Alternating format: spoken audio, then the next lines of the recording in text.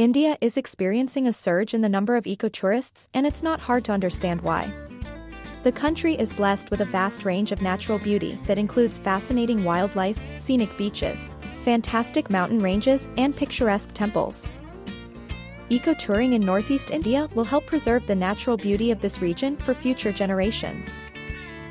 Northeast India is home to some of the most biodiverse places in the world. The region's ecotourism industry has been booming for decades and continues to grow.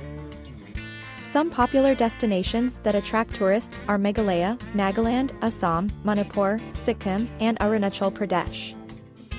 There are many eco-friendly homestays in Northeast India, and each one of them is unique in its own way.